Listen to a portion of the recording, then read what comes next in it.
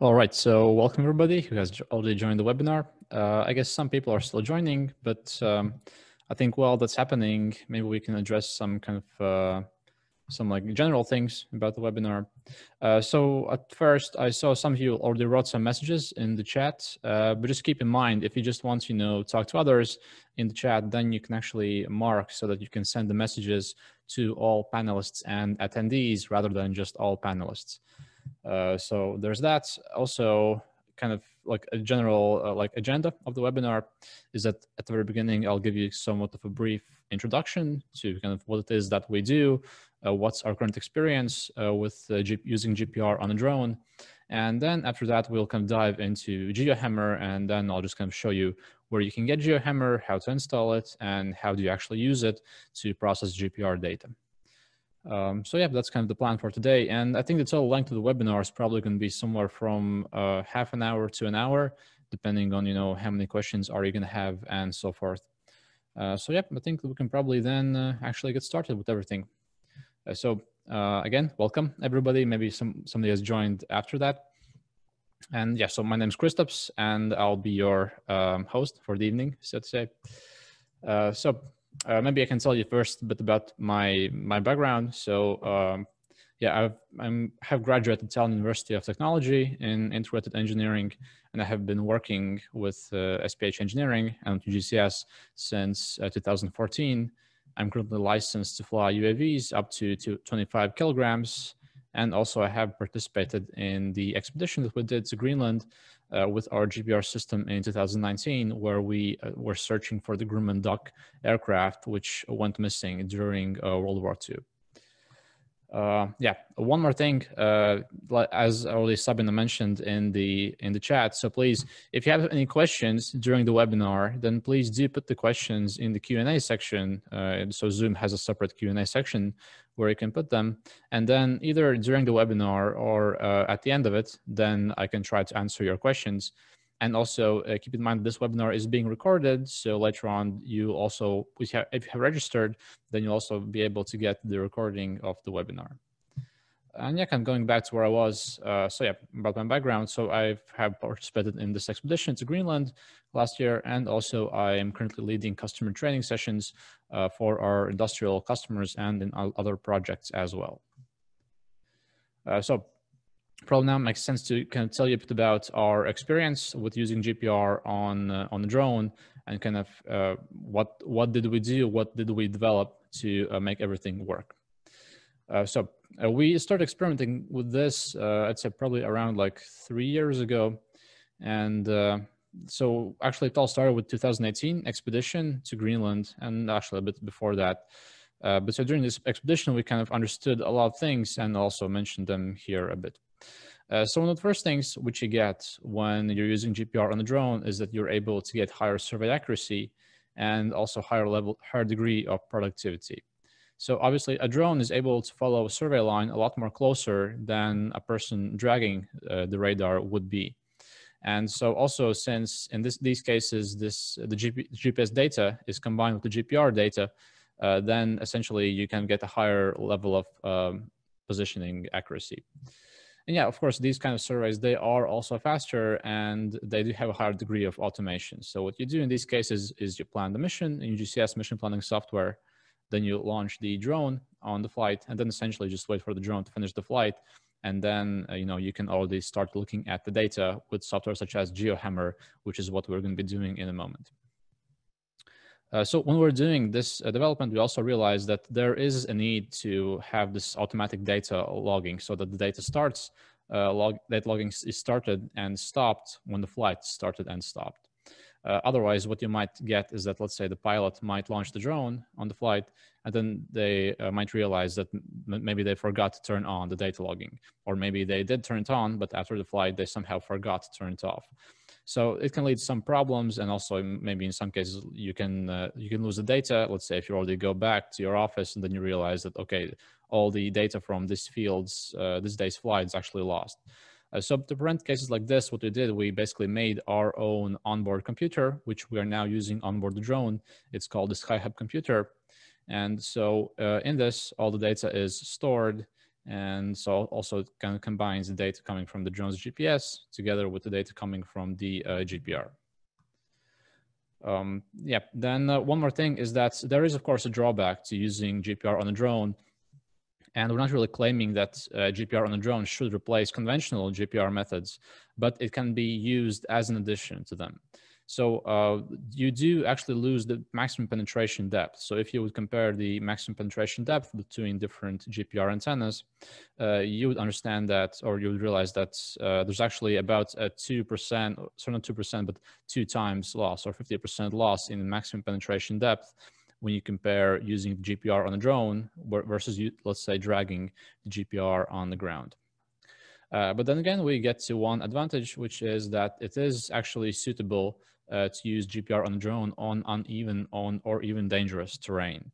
So in many places where you wouldn't really want to send people, or where it would be quite complex or dangerous to send human beings, then actually you just simply sending a drone with a GPR is a lot easier. And of course, you're not risking anybody's life when you're doing these surveys.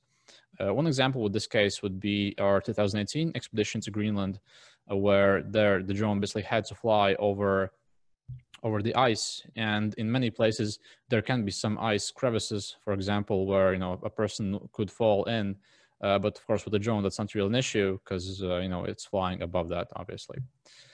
So yeah, that's one of the advantages. And another kind of disadvantage, of course, when you're using GPR on a drone is that the flight time is somewhat limited. So when you're using the GPR on a drone, then the survey can last from about 15 to 20 minutes, depending on kind of what configuration you're using, how heavy is the GPR, and so forth. But still, this can be solved simply by either having multiple battery sets and changing them. So our UgCS flight planning software, it does support a battery change. So you can simply, if at some point the battery gets quite low, you can fly the drone back, change the battery, and then you can restart the flight from the last location. And also, actually, another way how to solve this is by simply using a hybrid drone. So there are various companies who are developing this, and one of them is Avartech in Finland, and they have also developed this hybrid drone, which can basically have a flight time of about 2 hours. And then this would actually also kind of take away this battery bottleneck. And yeah, one other thing we did discover is that it is necessary to use true terrain following when you're flying these missions with a drone. Because if you're not using true terrain following, you are flying to normal, let's say, AGL data that you're getting from somewhere.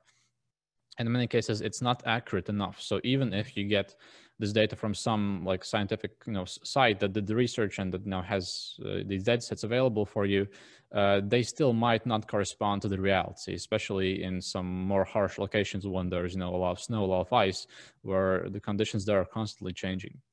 So because of this, we did develop kind of the true terrain following kit. So basically now we are selling the SkyHub computer together with either a laser or radar altimeter, which you can put onto your drone. And then essentially the drone can be set to follow the terrain at, let's say, 1 meter, 2 meters.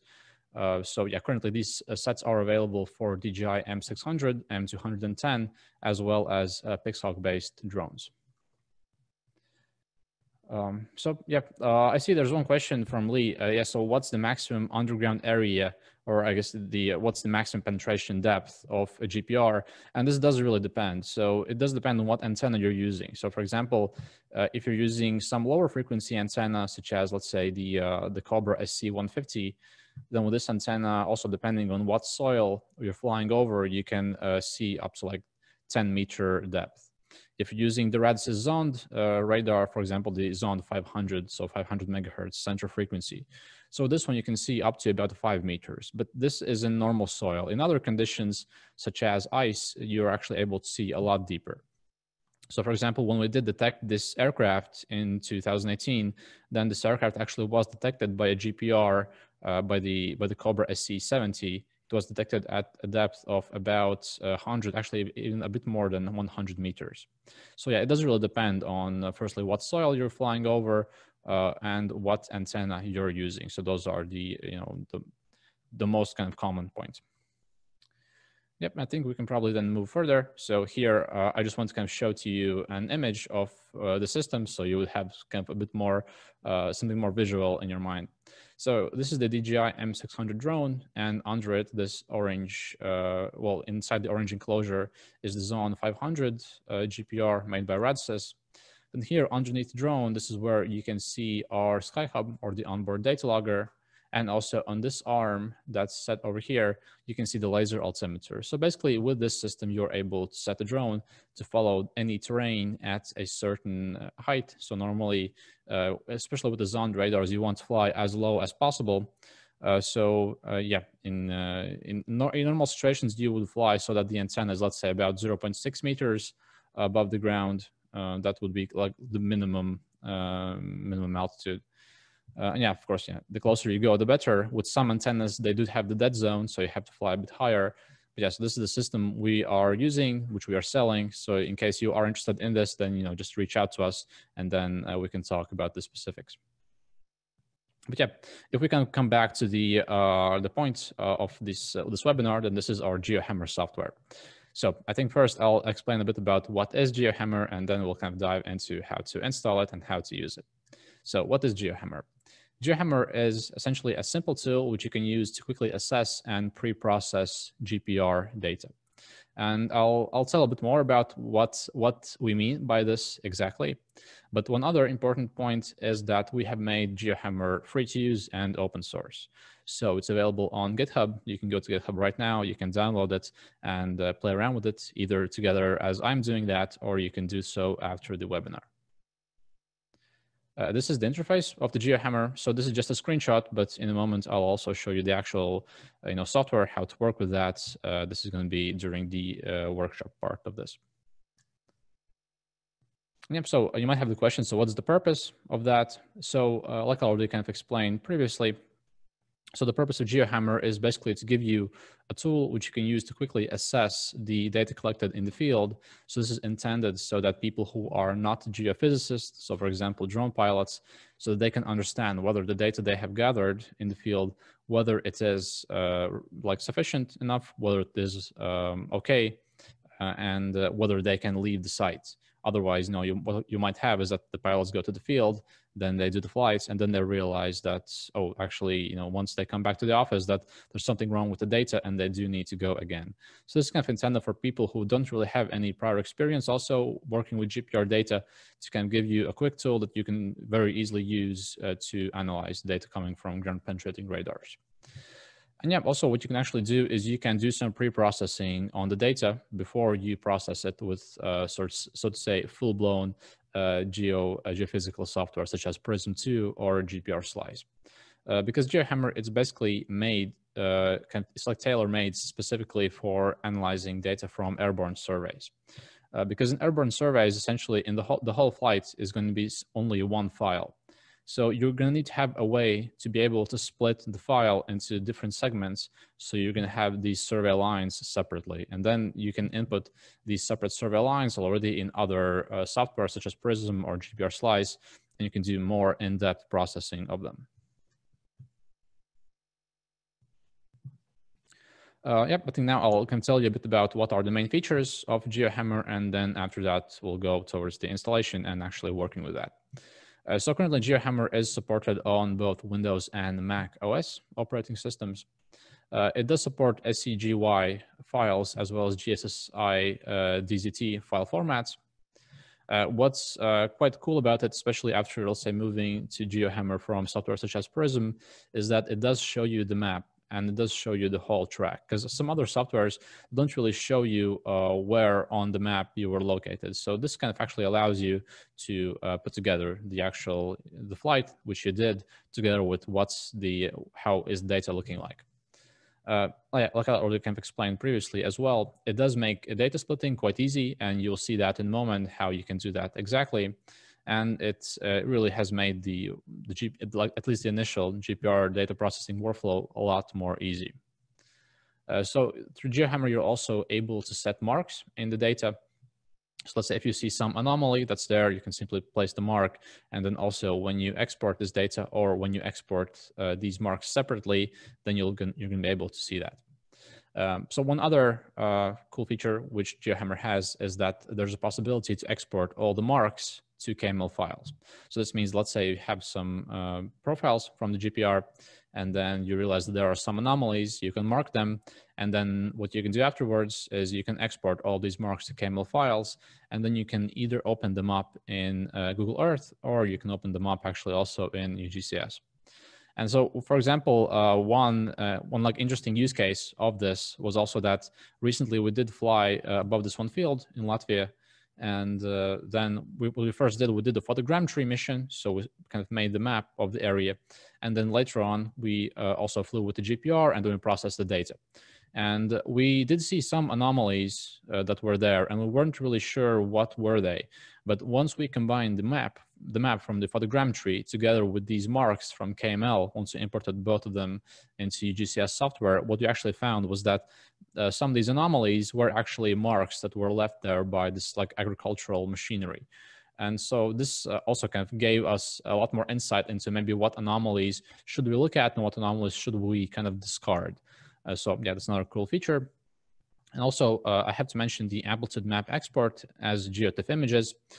So you're going to be able to understand a bit more kind of how does that work exactly. But essentially, if you have a bunch of anomalies at a certain level, then you can kind of make the amplitude map so that exactly at these amplitudes in the data, basically on the map, you're going to see highlights of where the anomalies are, and then you can basically export them as GeoTIFF images. And then again, you can either import them in some more professional geotechnical software, or you can simply import them back into UgCS, maybe use them for your next flight planning. And one kind of thing that we are kind of working on as well is data annotation for training neural networks.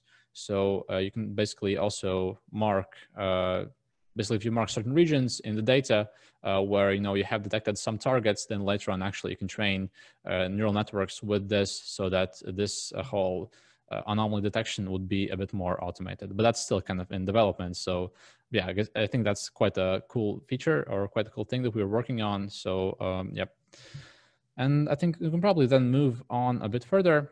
And I can explain to you now how to install GeoHammer and how to work with the software interface. So the installation steps are as follows. So firstly, you need to download the latest build from our GitHub. I'll see if I can now maybe bring it up here on the screen. So just give me a moment.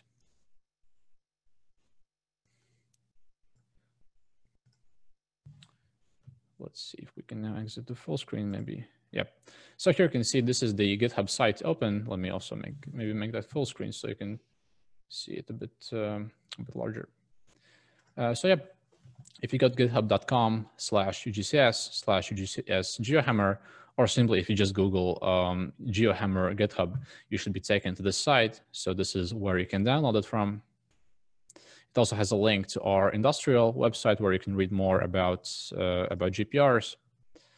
And yep, then also here there's kind of like an explanation on how to exactly set everything up. And there's also a wiki, which I'll kind of now follow when I'll basically show to you how to work with the software itself. So you have to download the latest release of GeoHammer. You simply need to go to this site over here. You can see the releases are over here. Currently, the newest one is 1.0.7. And then simply download this zip archive. And then inside the archive, you're going to have the GeoHammer files, which you can then open to run it. As it's already mentioned here, you do need to have Java 8 installed. So if something maybe isn't really working, then you can make sure that Java is installed. So you can do so from this link. If for some reason maybe it doesn't really work, then you can simply drop us an email to support@ugcs.com, and then we can basically try to help you solve these problems and try to help you get GeoHammer running. Yeah, I think let's move back here to our presentation. So yeah, basically, I just want to cover again these steps. So firstly, you just download the latest build, 1.0.7 in this case, extract all the files. Then you need to ensure that Java 8 is installed, and then you simply start the app. So okay, I think now we can probably move into the data processing workshop, and I can actually show you how to work with that. So I think we're going to look at 2 to 3 data sets, depending on how much time will we have. So the first data set will be a flight over gas pipelines with the 500 megahertz antenna. The second data set will be actually the data set from Greenland, where we found the lost World War II aircraft. And then the third one is a bathymetry example. So yep, I think let's get into it. So maybe let me take the presentation away here for a bit. So here you can see this is what's going to be inside the folder of GeoHammer. So for me, I can simply run the jar file, and then you can see I have GeoHammer open right here. So to open the files, you can simply kind of drag and drop the files in GeoHammer. So let's now do that. Let me go to the GPR data folder. And so here I have the gas pipes. So I think let's use this one. So this is the file that we're going to be looking at right now.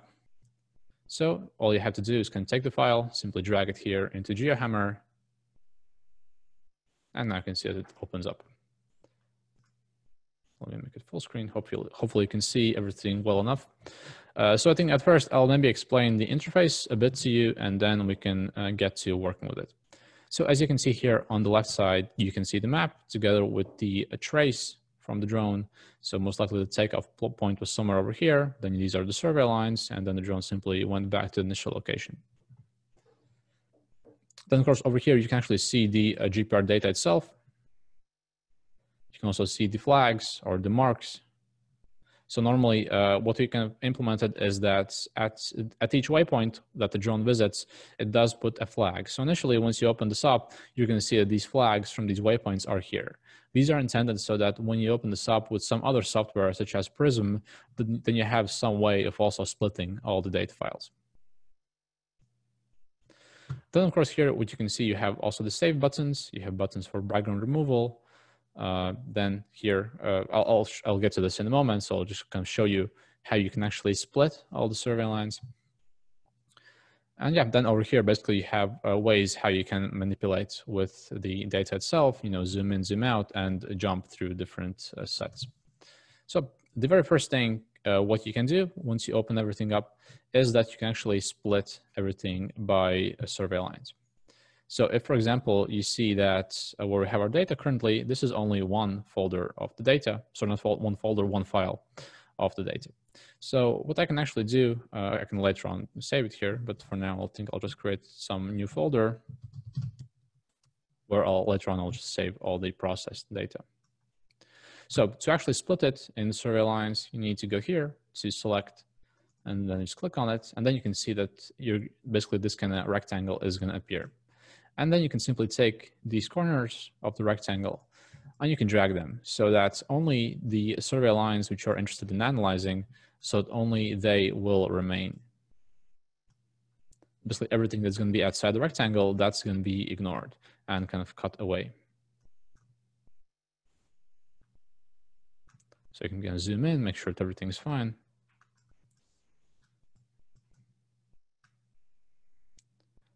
And okay, so this is actually looking quite good. So then once you are kind of happy with your chosen selection, then you can go here to crop. And you can see after you click on it, then these lines now have disappeared. These lines at the end, they have also disappeared. And now we're left with only the survey lines, which we are now interested in. So now the next step, what you can do is you can see we still have some flags left here. So to remove the flags, you can go here where you have the trash bin icon, and then it's going to basically remove all the additional elements. So now what we can do, we can actually zoom into the data. If you hold the control button and zoom, you can see that it kind of also, it can basically make these data sets a bit wider. And if you can zoom without control, then you can simply zoom in there. So up here, you also see these arrows and this kind of mark with centering on it. You can see as I'm clicking the arrows, basically I'm moving through different data sets. So currently the second one is selected, or not data sets, but I guess profiles would be the more correct term.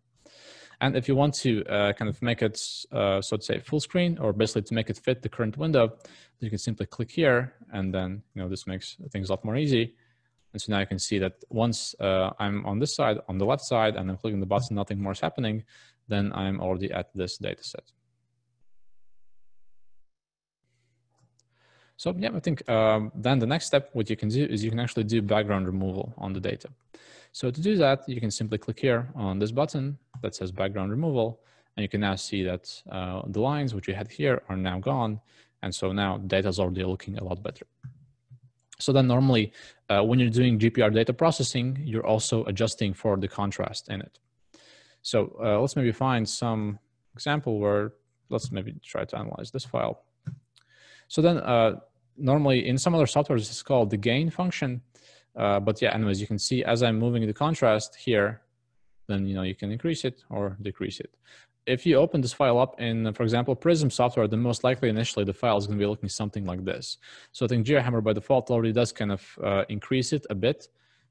So yeah, I think you can, at least what I'm normally doing is I'm adjusting it so that, at least for me, the visibility of the anomalies is the best. So this is kind of subjective to what feels best for you.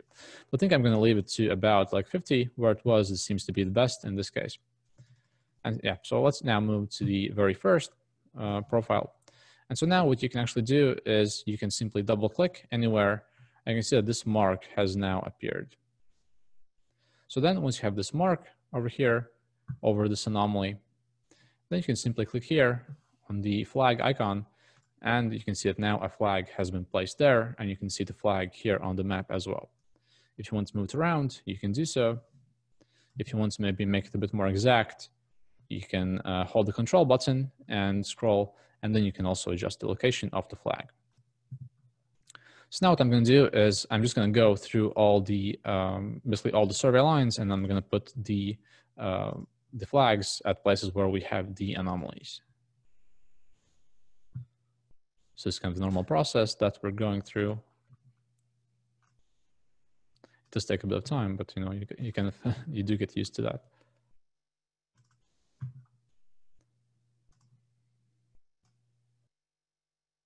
Yeah, so you have kind of quite a bit of questions there. So like I said already earlier, once you have some questions, then just leave them in the Q&A section, and then either my colleagues will answer them, or at the end of the webinar, I can basically try to do this like live Q&A session where I can answer your questions.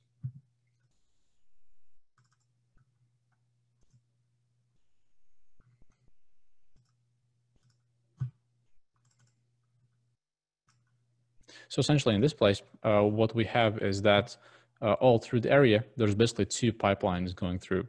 So these are natural gas pipelines. We're kind of working with the company that owns them, or basically services the grid, and they allowed us to fly over them. And so their diameter, if I'm not mistaken, is approximately 70 centimeters.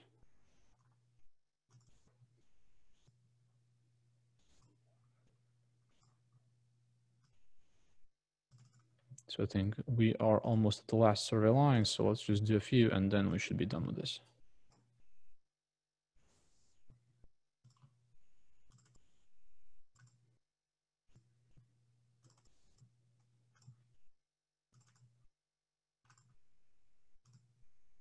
So yeah, I think now this is it. And now you can see if we zoom out, then over all these anomalies, you can see I have now placed the flag. So the flags are also now visible here on the map. And so now there's a few more things which we can do. So I think the very first thing is that now kind of once we have gone through the analysis of and once we have split these survey lines, what I can do now is I can click here to basically save all of them. So now I can simply open up the folder, the processed folder, and just save them in there. And this will basically make it so that later on I can, if I want to open up these files with some more professional geotechnical software, then I can easily do that since I already have all of them split into these survey lines. One more thing is that here, one thing I mentioned is that you can actually set this, essentially this kind of a map of these anomalies, so that you can see as I'm moving these arrows here, then like the highlighted regions basically change. So ideally what you want is you want to take the top arrow and move it somewhere over here. And then if necessary, you can also adjust the bottom arrow so that you can kind of tell the software where should the bottom region be. And once you feel that you have adjusted this quite well, then you can actually export this as a GeoTIFF file. I think before that, I'll show you how you can export this as a KML and how you can open it up with Google Earth. So to do so, you can simply click here on KML. And then now it already kind of offer you to basically save the file as a KML file. So now I'll simply save it on our desktop. And now if I just double click on this file, this will open it up for me in Google Earth.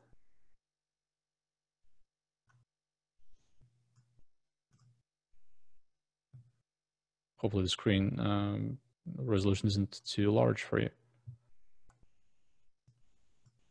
So you can now see that this is the location where the lines are. And if I now just zoom in on that, so now I can see the place marks that I have placed. For those of you who are using UgCS mission planning software, I can also show how you can basically import the place marks in there. So let me just launch it real quick.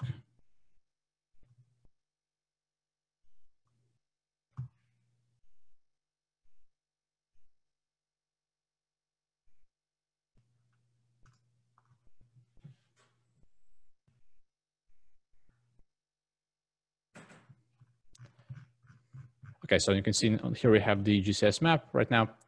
So if I now go to map options and map layers, then you can see I can either choose to import 2D objects or place marks. I think in this case, it should be considered as a place mark.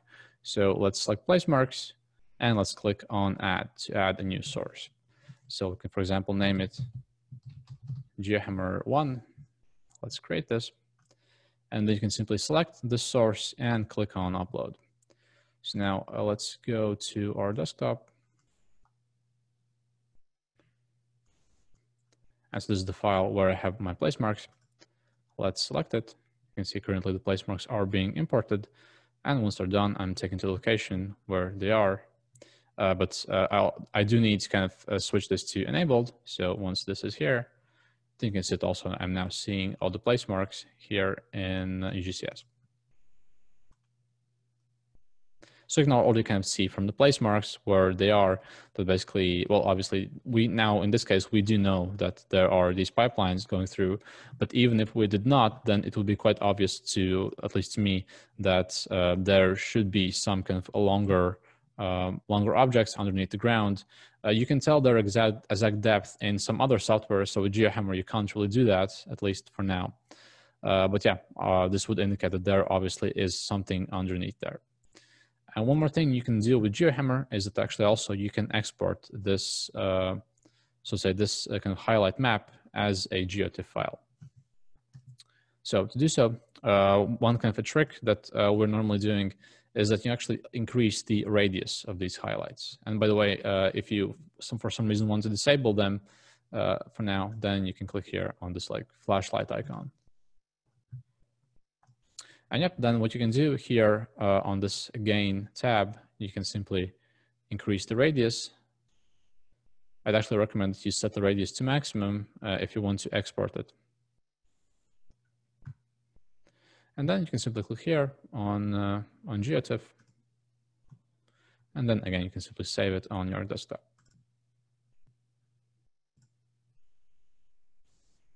So now let's take a look here. And so you can see we have our TIFF file, and this file can actually also be imported into UgCS. And to do so, we can simply go here to map, and then we can add a new source. Let's again call this GeoHammer.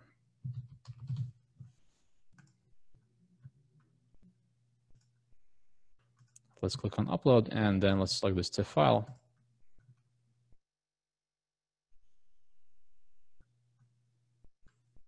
And then we can simply move it here as an overlay. And then you can see there's currently still this like black square around it. But yeah, anyways, you can see that now these place marks do match up with these highlights. So it's kind of the same as you saw it in GeoHammer. Then if, for example, you want to hide the place marks, you can go here and simply hide them. And of course, you can do the same with this kind of highlight map. And yeah, so like I said earlier, what you can actually do is if you also fly a photogrammetry mission of this area, then you can basically compare the photogrammetry with these place marks, and then this might be able to tell you if maybe in some cases these targets might be targets from above the ground, or are these anomalies indeed from somewhere underneath the surface. So yeah, I think this was it regarding this data set. And I think probably now we can open another data set, which would be data set from Greenland in 2018.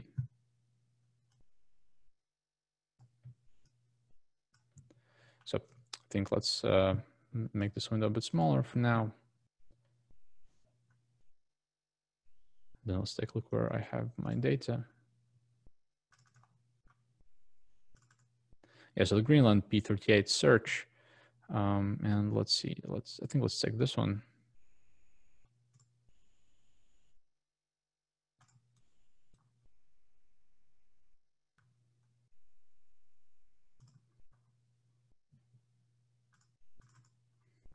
So over here already what I'm going to do is I'm going to import all of these files now together. So in GeoHammer also you can actually either import whole folders or you can import multiple files simultaneously. Now let's make this slightly smaller.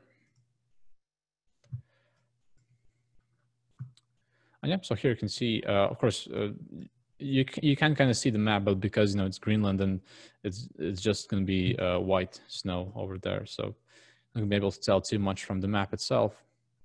So maybe now decrease the radius slightly. Let's make it somehow like so. Or probably actually for now, let's maybe just turn this off. So yeah, here you can see, even though it might seem like there are not that many survey lines, this is actually from 3 flights that we did. So in this location, actually, when my colleagues arrived there, it was kind of more or less known where the airplane was, but keep in mind still, it was left there during the World War II. And so there was like a team that was using a ground-based GPR and a team that was using the drone-based GPR, or these were us, of course. So yeah, in the very first flight, actually, on the very first survey line, we did manage to actually locate the aircraft. And now you're also going to be able to kind of tell how would you actually find it initially. So here we have our file again. So the very first thing what you do is you do background removal. So even if, yeah, so non-background actually should be removed. In some cases, it might not be that obvious that it is. And yep, then you can play around with the contrast. So maybe now it's a bit too much. But actually now you can see that as you're kind of playing around with it, that there seems to be something here at this depth. And so keep in mind, this is basically just ice and snow. So let's see, yeah. You can see that as we're kind of moving through the data, this anomaly seems to be there actually in these first 2 flights. And in the last 2, it's no longer there. So I'm just assuming that maybe they can try to determine at least where would the target be and like how far would it go. So we can now do the same thing as we did in the previous data set. Let me just increase the contrast maybe just a bit. So again, we can simply zoom in on the anomaly. We can kind of try to pinpoint it. So let's place a flag in this location.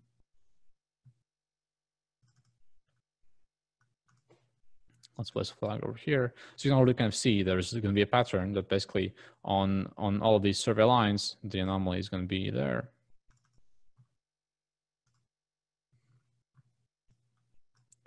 And now let's do this flight as well.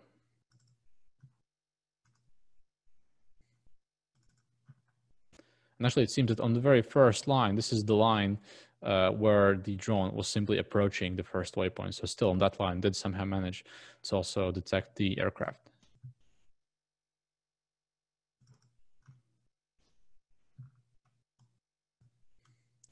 And on these files, actually, it seems that there is no longer anything there. So yeah, you can see kind of we do have a cluster of these anomalies. We just located somewhere over there. And yeah, I think, so this is kind of how they found out that, okay, there might be something in there. And then actually once they discovered this, then they had the ground GPR team, which kind of, did the, well, kind of scanned the area as well. They also detected that there is something indeed there. And so then they had the task that they basically had to pinpoint where is this anomaly exactly. Because, still the accuracy isn't in centimeters in these cases. What we can do now is, of course, if you want, you can again export this to KML, and then you can also preview that in Google Earth or in UgCS. But then now let's maybe take a look at the next flights that they did. So I think it should be this folder, yeah. Let's take a look at these. So you can simply drag and drop them over there. I think let's do it the following way. Let's take actually the ones from this folder. Let's extract this folder as well, and then we can basically combine them. So if I'm not mistaken, then there should be kind of a cross grid of them. Let's try to do it like so. Yep, so let's take these, let's put them in this folder, and then let's basically analyze all of them together. So now again, we can do background removal. You can see these datasets that were kind of more blackish. Now that they're kind of looking all the same after we did the background removal. And yeah, now it's simply the task of kind of finding where do we have the airplane. So for doing so, let's let me expand these datasets a bit. And yeah, then we can simply kind of zoom in on the anomalies and we can place the flags, same as we did before. It's going to try to pinpoint the center of the aircraft.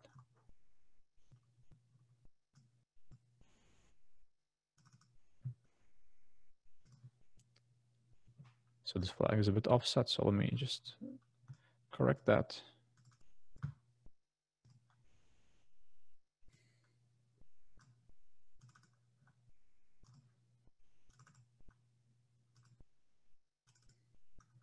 So you want to see, I'm getting a bit of a cluster of points over there.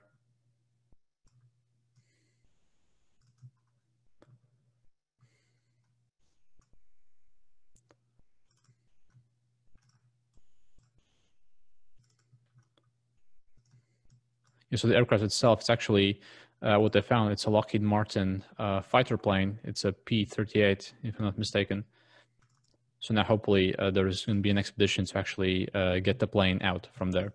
There's actually a similar plane, I think the same model, that did actually dig up in the, I think it was in the 90s, if I'm not mistaken. And they did bring this plane up and restore it back to flying condition. So let's hope that the same destiny awaits this plane as well.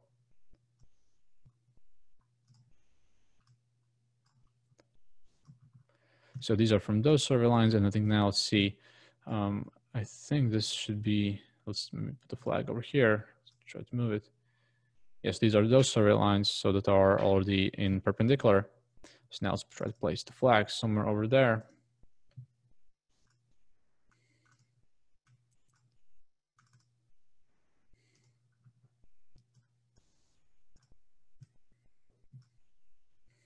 And I suppose what's kind of interesting is that if you place these marks, and actually it does kind of start to resemble an airplane, even though I know obviously it's probably simply a coincidence because of how the grid is placed, but still. It's not always that you get to see kind of what you're looking for exactly in the data like that. So this actually seems to be quite a strong anomaly over here. So at least doing this method, this allows you to basically understand where might be the center of it and where might it be necessary to actually perform the drillings in this case. Either doing the drilling or the digging.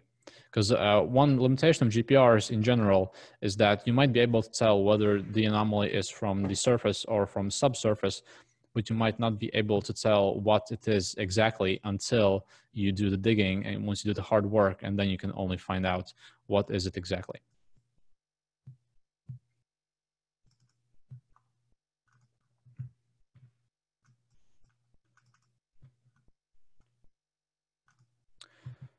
Yep, so this is kind of how you can try to pinpoint where it is, and then basically you can take the points that are in the biggest cluster, it seems over here or over here.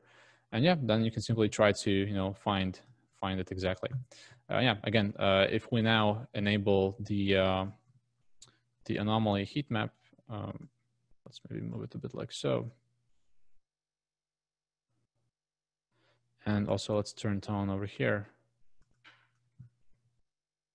Yeah, so you actually also see that this is kind of where, and even if maybe we haven't placed a mark at some point, then still by doing this method, you're able to kind of pinpoint where is like the biggest hotspot in this case.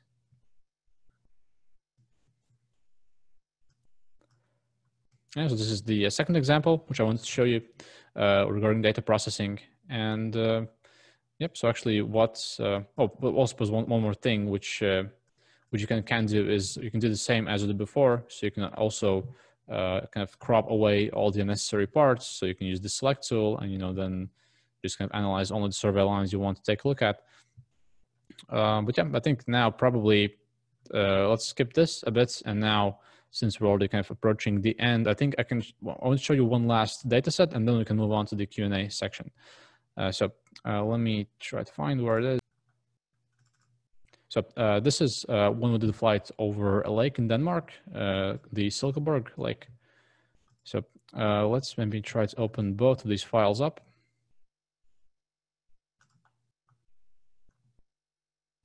As here you can see, this is the lake in question. In these cases, since this is kind of a bit more, so say unusual shape, then maybe using the select tool might not be as optimal, because it might be a bit harder to actually split these lines. I can attempt to do so anyways, but ideally you would probably need to perform splitting using a different method. But still, let's try to do that.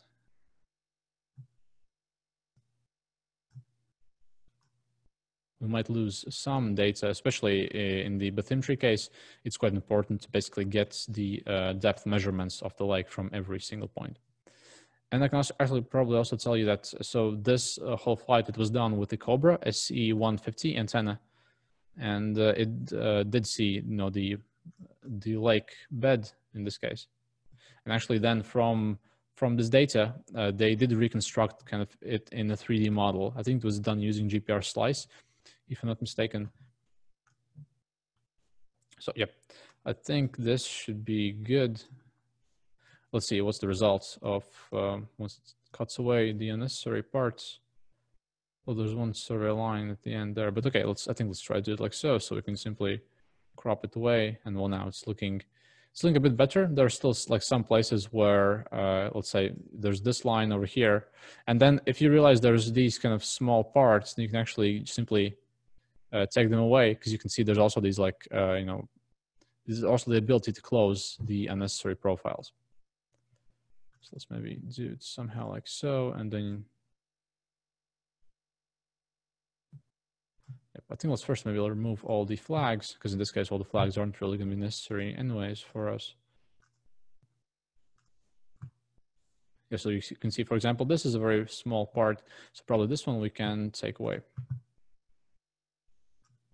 Then there's the two lines where the drone was actually approaching the survey line. So I think these are simply lines. So probably somewhere towards the end, we're going to have these smaller bits. So in these cases, what I would probably normally do is I would actually try to split this data set using, for example, maybe Prism software. I think in that case, it would make it a bit easier to do so. I think this one can probably close. But yeah, anyways, I hope you get the general idea. And so now what I can also show you is that you can do the same process as before. So you can quickly do background removal, and you can already kind of see what appears to be the lake bed in this case. Now, if we do bring the contrast up a bit, then you can see it even better. So, it can also be used in these cases. So you can simply, after you do the flights, you can simply confirm whether the data is good enough, whether it is reliable enough that you can come back to the office and maybe give the data to some, geophysicist or some GPR specialist who can then analyze this data. And yeah, I think then probably regarding data processing part, that's it. So if we now go back to our presentation here, yeah, so I see one question from Eras is, so you have a list or a table of current GPR models which are compatible with the M600 Pro as well as UgCS. Actually, yes, we do have such a list. Let me see if I can. So basically, we're mainly working currently with two radar manufacturers. So one of them is Radsys from Latvia. So we're kind of quite closely cooperating with them. And there's also a radar team from Sweden. So here, for example, you can see a table of the current antennas, which we do support. But actually, there's a bit more now because, for example, RADSys, they're working on some lower frequency antennas as well. Yeah, so currently you can see there are 4 antennas in this table. From RADSys, there's the Zond 1000 as well as the Zond 500 antenna. So you can also see the current penetration depths. So for Zond 1000, it's about like 1 to 2 meters. So you can use these to maybe search for some utilities or some small artifacts. And Zond 500, it has a higher penetration depth from the surface as well as from the drone. And so it's a bit more of a universal tool, if I may say it like so. And of course, here you can also see what's the minimum size of these detectable objects. And you can actually see that there's this kind of like an inverse correlation. So the lower the center frequency, the larger has to be the smallest object which you are able to detect using a GPR. So these 2 are the main RADSys antennas which we're using, and then there's also the Radar Team Cobra antennas, which are normally a bit lower frequency. And so with these, you can detect maybe some smaller targets. For example, with the bathymetry, also we did use the Cobra SC150. When we did detect the plane in Greenland, we used the Cobra SE70 antenna. And yeah, so I guess for whatever application you want to use GPR for, then you first need to understand, which antenna would be best in your case and whether that antenna actually can be mounted on the drone. But in most cases, the answer is yes. And so you can use either one of the more kind of universal antennas, such as the Zond 500, or you can actually have multiple GPR antennas and then simply change them depending on what application you want to use it for. So I hope that answers your question. Let's see if there are any other questions currently. So if you do have them, you can currently put them in the Q&A section because we're still in the Q&A section of this webinar. And yeah, like I mentioned, the webinar, it will be published afterwards, so you can kind of replay it. And if you will have some questions, or maybe you're interested in, let's say, the GPR system, so the SkyHub computer together with the altimeter, then you can simply contact us. And our contact details will also be at the end, or you can simply go to our website, which is industrial.ugcs.com. I can, well, maybe I'm waiting a bit for maybe if there's some like last questions here, I can maybe show this to you. So yeah, if you just go to this website, industrial.ugcs.com, then here you can see there's gonna be different samples as well. You can see what sensors we're currently working with. So there's also the echo sounder sensor, magnetometer, methane detector. So yeah, you can read about it. You can also visit our YouTube channel and see our videos where we also explain kind of how this technology works. And if you're interested maybe in getting the system yourself, then you can simply drop us a message through here, and then we can talk further. Yes, there's one question from what post-processing GPR software do you recommend?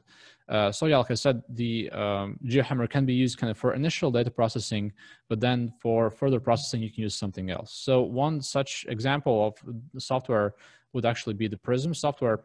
Let me maybe also quickly show that to you. So it's called the Prism 2. Prism 2 is actually developed by the same company who's making the RADSys radars. So yeah, by Radar Systems. And yeah, maybe I can quickly just show you how just the file looks like when you open it up. Oh, and while I'm doing that, I see there's another question about, so what's the maximum depth you can achieve with a GPR in the bathymetry?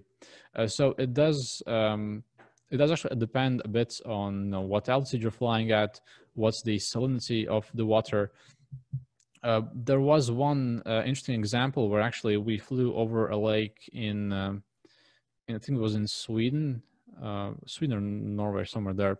And then basically the flight actually was done not quite close to the water. It was done about like 20-meter altitude.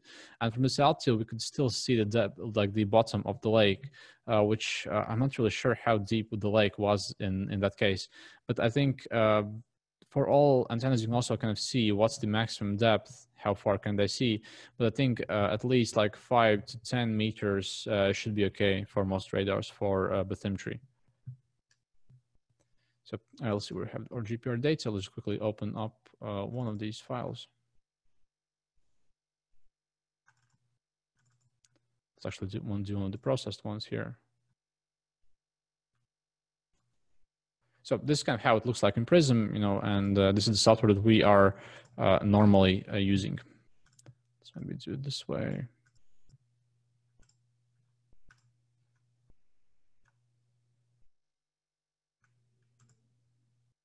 Yes, this is kind of how it would look like over here.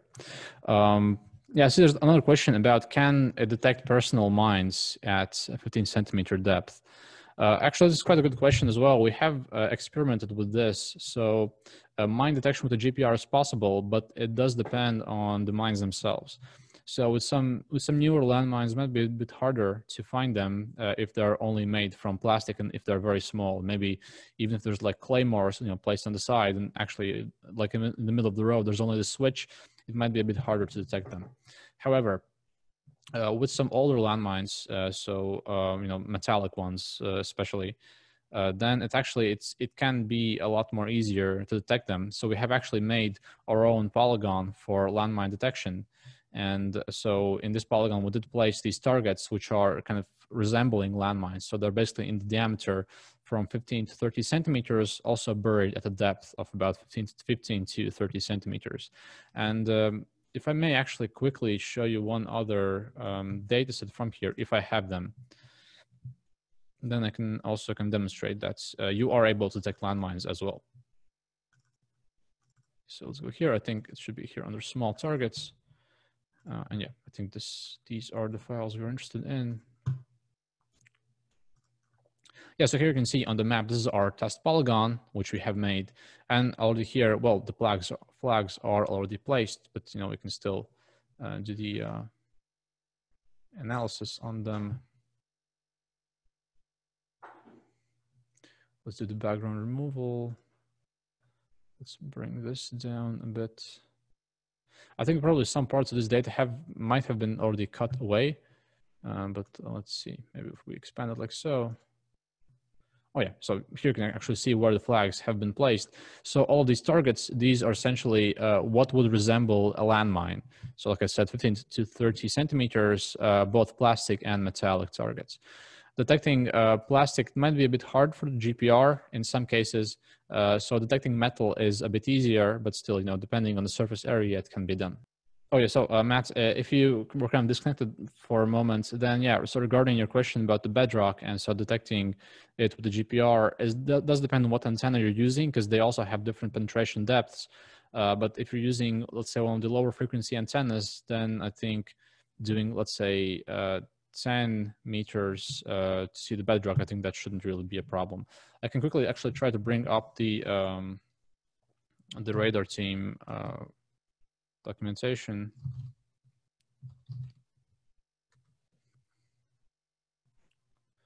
If I can now find it, and yeah, because on their website they also do have the comparison between different antennas which they are using.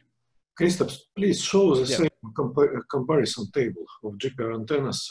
Oh yeah, thank you. Maximum penetration from surface and from drone. Yeah, yes. Yep. So over here you can also actually see that. So how basically you can take the penetration depth from the surface, and then keep in mind that then the penetration depth from the drone would be about 2 times less than that.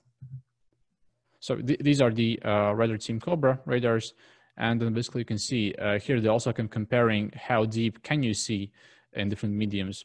So it, like I said, does depend on the antenna. So this seems to be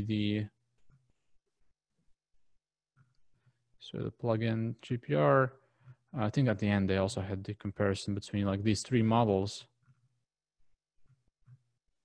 Yeah, so for example, here you can see they have the SC40, SC70, and SC150. So you can see what's their vertical and horizontal resolution, what's their weight.